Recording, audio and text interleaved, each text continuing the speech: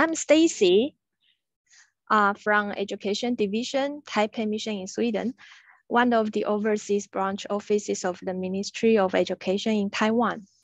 I'm grateful to have this opportunity to introduce and promote TOEFL, the test of Chinese as a foreign language, to students and teachers from University of Helsinki and University of Turku, and maybe also other participants from other Nordic countries.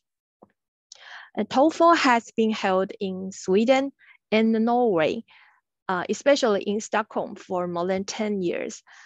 Hopefully, we will have it in Finland in near future. And my office will be willing to facilitate and provide the services with local partner universities.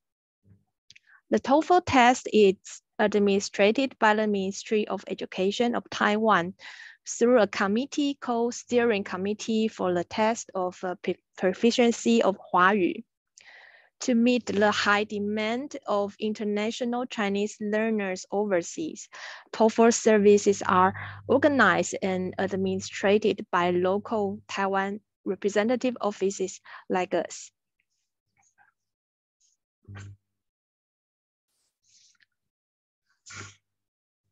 I cannot hear you, Stacy. Now or from now, yes, now I can hear you. Thank you. Okay. The test of Chinese as a foreign language, we call it TOEFL, is Taiwan's national standardized test designed and developed by the National Taiwan Normal University in 2001. And the first test was held in 2003. It is designed for non-native speakers of Chinese, such as foreigners and overseas Chinese, who want to know their Chinese proficiency level and want to study, work, or do business in Chinese-speaking countries or regions. They are all welcome to register for the test. And there are 4 subtests in TOEFL: listening, speaking, reading, and writing. And this could provide the basics of recognizing language qualification across the national borders. And TOEFL is available in both traditional and simplified character versions to meet the need of all kinds of Chinese learners. Take Sweden, for example. TOEFL in Sweden provides reading and listening test. The total test time is around 2 hours, 1 hour each. Listening and speaking test could be paper-based or computerized, while speaking and the writing test are both computer-based.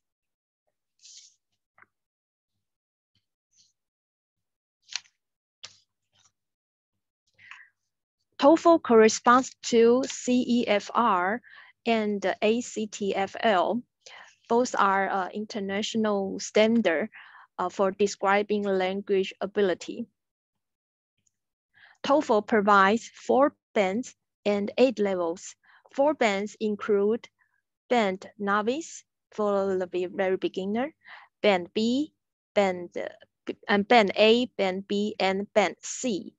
Each band is further divided into 2 levels, making a total of 8 levels: novice 1, novice 2, and level 1 to level 6.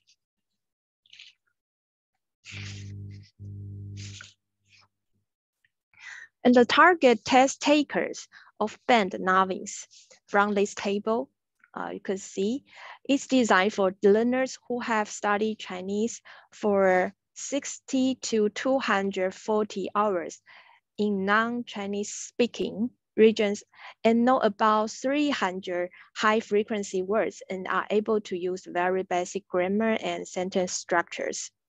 And those who have learned for 240 to 720 hours or know between 500 or more basic Chinese vocabulary items can register for band A level, and so on. There are also other ways to find out the proper level to register. For example, you can download the mock test from official website of TOEFL or check the 8,000 Chinese vocabulary item which I will explain more later. TOEFL provides several different formats. The standard paper-based test, CAT, that is computerized adaptive test, and the speedy screening and home edition. People who like to take a TOEFL test using the traditional standard paper-based test simply need to select the test band they consider most appropriate based on their educational background and skills.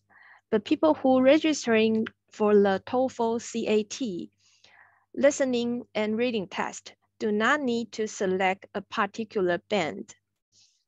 I can explain more here. The TOEFL CAT employs rush models of item response theory. That is, the test taker doesn't need to choose the test level or band when they register for the test. The computer selects the base items based on the test taker's response to the previous items. Compared to other test formats, CAT takes less test items to evaluate the competence, and the item selection is adapted by the test taker's response. In the speedy screening, because more and more universities and colleges are faced with the challenge to instantly assess the students' proficiency levels upon admission and evaluate the progress they make in the end of a semester or in the courses. And to meet such needs, the speedy screening system is developed. Speedy screening could be viewed as a short version of CAT. It takes half time of the CAT and the paper-based test. The test results comprise a scale score and an assessed level, which could correspond to CEFR and ACTFL scales as well. As for the home edition,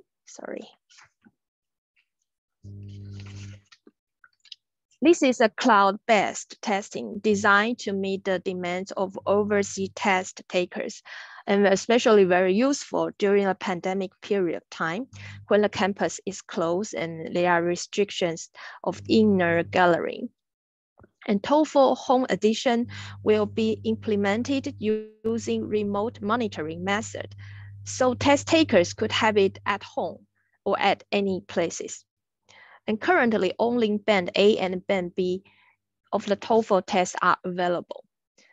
Applicants should apply this home edition directly to the steering committee from email address. Okay, and now we have some example of the subtest in TOEFL with a simplified version. This is listening, and this is reading, and this is speaking, and also writing. You could find more examples on the official website. As a proficiency test, TOEFL does not develop its test items based on any specific language textbooks, but they use the content from the language materials in daily life, such as the advertisement, notices, letters, memos, time schedules, weather forecast, and the topics covers literature, science, arts, astronomy, history, and so on.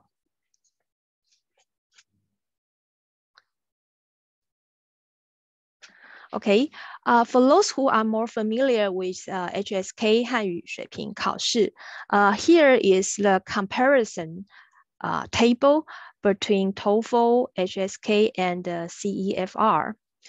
Basically, I would say they cover different levels, and they will need different vocabulary items. Here. Please note that according to CEFR, the A1 level should be for those who with 5 vocabulary items.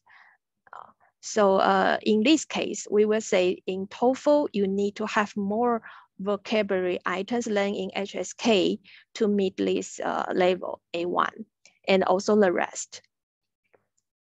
That's a very basic, simple comparison. And we could see TOEFL covers more advanced levels than HSK.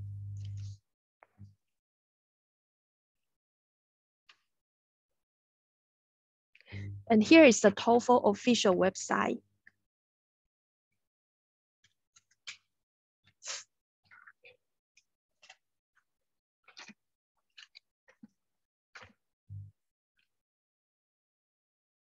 In the website, it provides many different references, like a TOEFL 8,000 Chinese vocabulary chart, which I will show later. And you could download the mock test, liquid register e-paper, and you could do the mock test online.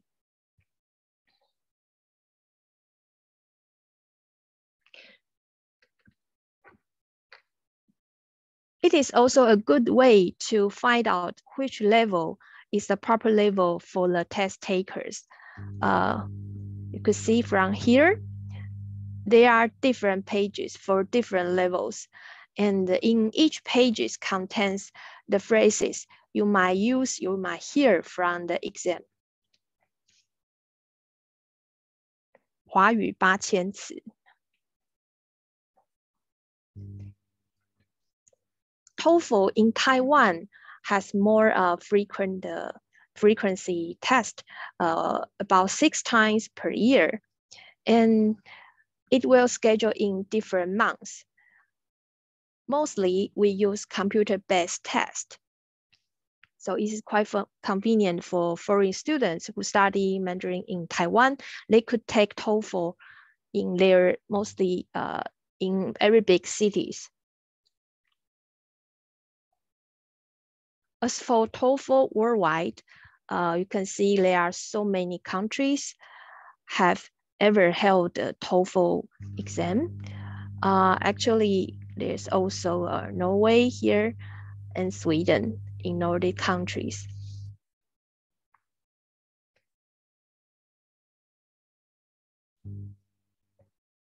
And here are some photos with paper-based tests overseas. Here is Oslo University in Norway. And you can see also UK and Japan, France. And this is computer-based test.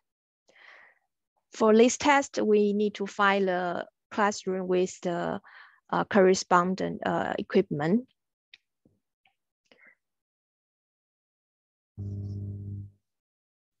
And here are the, sorry.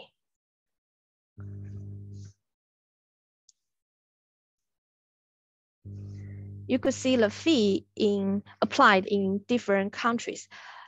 Basically, I would say it's pretty much the same, just according to the exchange rate could be different. But we will have a test, like a pilot test with partner universities for the first time. And with that pilot test, no fee will be charged. And after the first test, if everyone thinks we could continue this cooperation and we need this test, then we could register for official test. Then the test taker need to pay different amount of fees. You may notice on this column, the novice and the CCCC.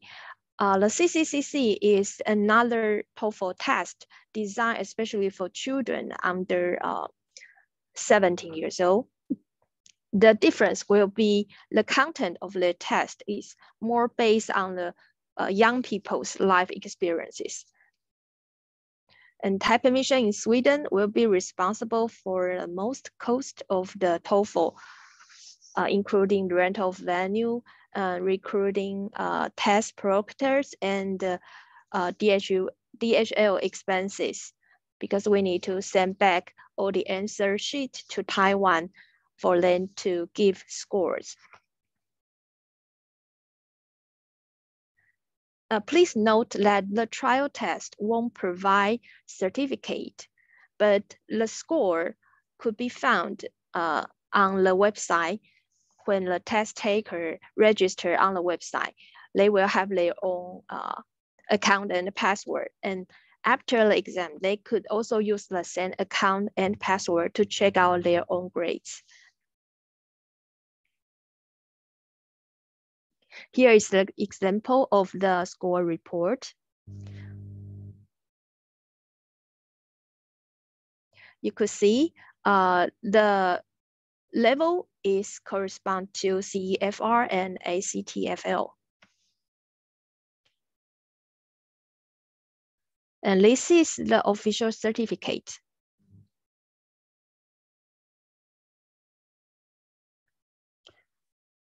But why do we need to take a TOEFL? What's the benefit for that? For overseas Chinese students, the certificate could use for admission to a university in Taiwan. And like for foreign students, this certificate could be used to apply the scholarship Taiwan government provide.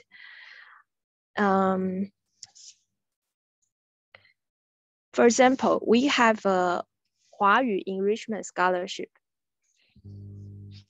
in order to encourage international students to undertake Huayu Mandarin Chinese courses in Taiwan.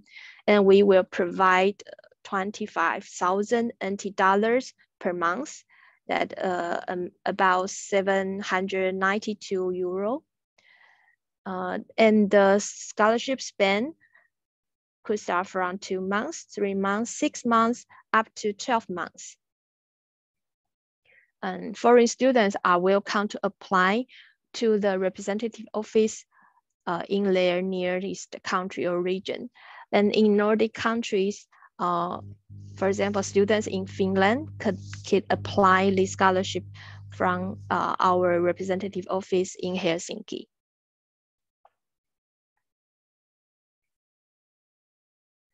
And here are other uses of TOEFL certificate. You could see it's recognized by many different countries. For example, you could list certificate to deduct your credit in Chinese language, or a waiver of the dissertation.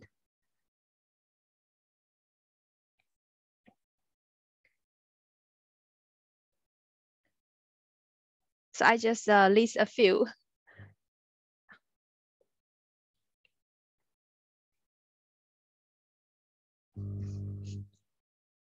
And we use this online registration website for everyone. So once we decide to have this test in Finland, we will establish a new page like this, and students could set up and log in with their own password and username, their ID, and they could register from here. It's quite simple and easy. Okay, so that's basically the whole introduction I will provide today.